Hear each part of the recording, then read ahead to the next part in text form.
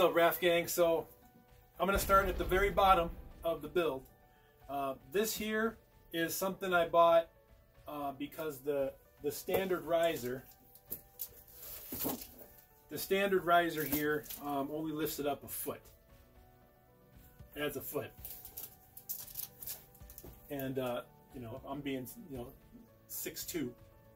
I needed to be a little bit higher, so I scoured the internet and I found this piece here. It's a home appliance furniture stand, quad lift.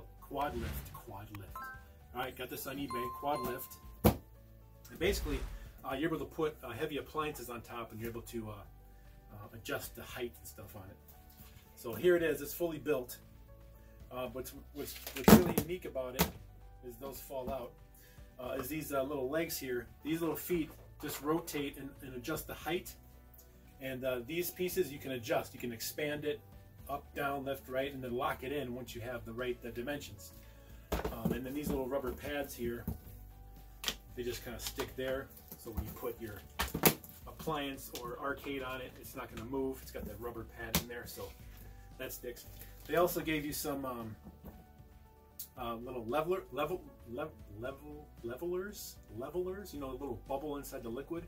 You put that inside here, and you're able to adjust the height to make sure it's all even when it's on the surface. So sometimes it might go up and down in certain spots. So I get to rotate those feet and make sure it's all flat and level. So that's really cool. So with that being said, guys, I'm going to build the riser now, and then the riser will go on top of here, and that'll add another 5 inches of height along with the foot here. So that's going to be great when I'm standing up. It's going to be awesome. So that's really cool. Called a quad lift. So now I'm going to start unboxing this and then get this one put together and then go from there. All right, be right back. All right, so this here, of course, is an absolute must. I mean, you got to get the actual riser. This is the basic generic one. But of course, there's lots of places out there that sell you the completely customized, modded ones for more money, of course. But I'm going to start with this, and also I can also buy a decal if I wanted to, and then lay a sticker over the front and sides. So I can do that later. Right now, I just wanted to get the riser installed. So with that being said, let's get this unboxed. You know what time it is? Black pin. Okay, there. And here we go, guys. We are officially beginning the install. Okay. Alright. Seems to be okay. Seems to be it there. Alright, instructions. And you get the screw kit. And you get the looks like six boards to this. So all right, I'm gonna get started on installing this.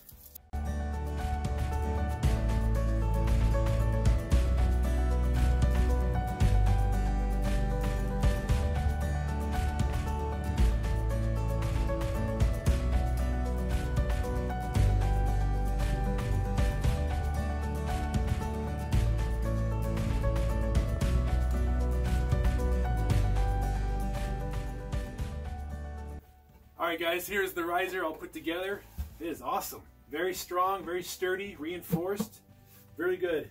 Highly recommend a power drill here. And what's great about the power drill is if you keep the torque at a low setting, you're not going to strip anything. It's just absolutely perfect. So I keep mine on level 3. This is a Black & Decker level 3 torque. And then it stops. It's awesome. Alright guys, so the riser's done. So basically look at this. So let's put this on top of the furniture lift. So you see here, awesome. All right, so now I put this on here. Let's turn it around here, like this. Then I can fine tune it so it fits perfectly. So I'm just gonna squeeze it in. Both sides, squeeze in some more. So that's awesome. So now I can lock it in, and I already have another 5 inches. This is sweet, so it's up higher. So now when the arcade's up, Oh, it's going to be just perfect for me. Perfect. All right, guys, so now moving on to the main event. Let's get the arcade built. All right, Rafcave, I'm about to unbox the Arcade Legacy Mortal Kombat 2 cabinet. So I'm just going to take out the boxes inside and then start building. Here we go.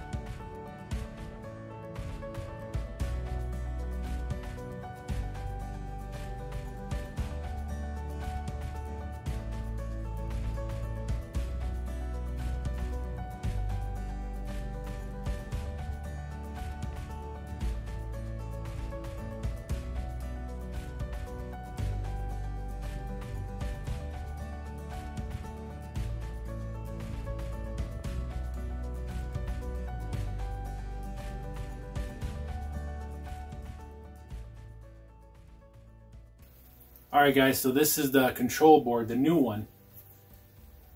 Basically this is basically Mortal Kombat and the other 11 games. Cool, but we don't need it. It's got the audio jack output here, power on, and then the light there, so cool. But the new one here, we're going to connect to the monitor here. And this will give us the HDMI port and the audio port to the speakers, and then the grounding screw, which we'll put right there. But yeah, let's get going.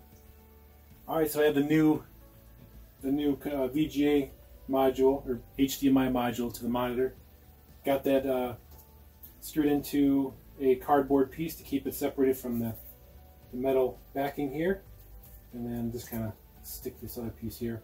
Right now I'm just getting these little white pegs installed here. So keep going.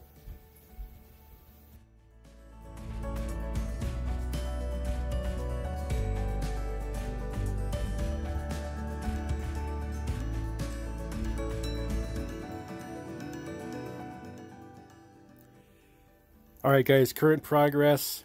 We got the first riser with the second riser. And the war zone of plastic and things and tools and garbage and old speakers, like, really? Not happening here, no. The old control, basically the game right there, and little bits and pieces, and so far so good. Dun, dun, dun, dun, dun, dun, dun. So far, so good. Dun, dun, dun. Dun, dun, dun, dun, dun, dun, dun, dun, dun, dun, dun, dun, dun, dun, dun, dun, dun, dun, dun. We're getting there. And then now we're gonna start working on this. That bag right here, and then we can put it here.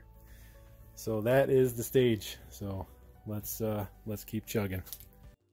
All right, Raf Gang, we're gonna change these gates here on the Senwa joysticks.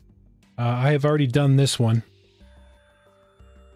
See, this is the factory one here, the standard square shape, and then this is the octagonal shape there. I also took out the old weak 1 pound screw probably and put in the 4 pound screw. So this has got more tension to it. Feels really nice. But yeah, okay. So let's do the other one. So basically you want to get this piece off here, this gate, and you want to just kind of push in these black tabs here. And you want to do them kind of at the same time a little bit. So you kind of push it in a little on each one. So loosen it a little, loosen it a little. And you'll kind of feel it kind of raise up a little bit. You know, and just like that. So take that guy off there. And then you want to lift this piece out. Lift that out like that. And then this is the hard part here. So you got to push out this little ring right here. Push that out. But you got to hold on to the plastic, otherwise it'll fly up because of the spring. So this is really tricky. So I'm just going to use a Phillips screwdriver here, a skinny one here, and just start to pull this out.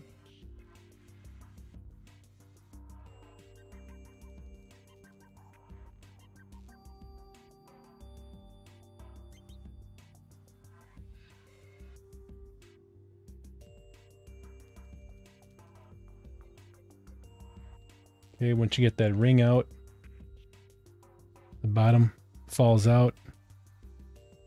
It's got a grease on there, so be careful not to rub too much of it off. And then this top part pulls off, and then you take the screw out, or the spring, and you put the good one in there, the nice one, push that back down, hold on to it, push the shaft back through the hole at the bottom. Make sure you don't lose that little white circle inside there. Don't mess up the configuration of that, and just push this through. And then you just got to keep tension on it. You can get that little ring back on. This part's kind of difficult here.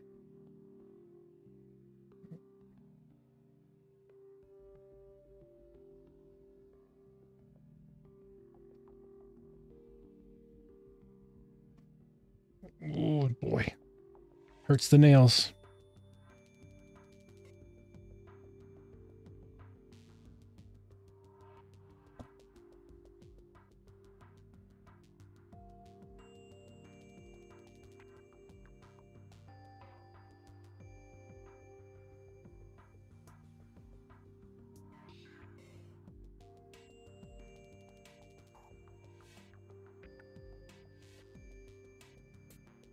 Just try to push it back on so it locks in. And the first one was easier than this. Oh, all right, got it. All right, you put this back on, and then you put the gate on there, and you just push it down so it all clicks in.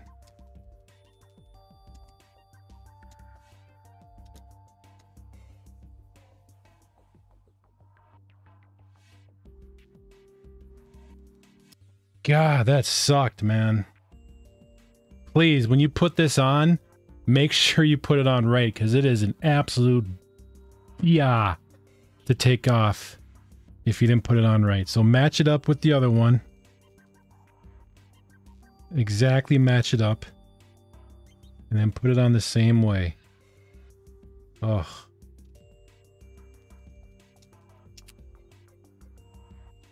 Thank you. Oh! That was close, guys. Almost broke it. Beautiful. Beautiful. Oh! Okay. I'm sweating up a storm right now. It sucks. Alright, guys. So basically now, you have the joysticks swapped out with the 4-pound springs and the octagonal gates. So you're done with the Senwa joysticks. So now it's just a matter of putting all the buttons into the holes here and screwing in the joysticks in the back of the wood plate there. And then don't forget your dust caps here. All right, so I'm going to get started on that. Be back in a little bit. What's up, Raf gang? So so far so good on the journey building the arcade. Here it is so far. Run into a snag. One of the companies I bought some parts from, DIY Retro Arcade, forgot to send the nuts for the buttons. So they are very loose right now and not secure at all. And Also didn't send the wiring for the LED lights to work. So another big bummer there. And to top it off, he's on vacation for a week. So I have to wait a whole week before I get those parts in to secure the buttons down and to light them up. But for right now, I did get the coin, the 3D printed coin up. As you can see there, that's just a sticker or laminate. And I got like a 3D layout here, 3D printout. So a little more texture to it. So I'm going to stick this. It's basically just stick it to the back. So I'll be sticking that here. But also I picked up some LED lights to poke through the little hole here I drilled right behind the coin door, so it should light up. We'll see if it works. So far, I absolutely love this, and it's so cool to see in the Rafcave. So, work in progress, guys.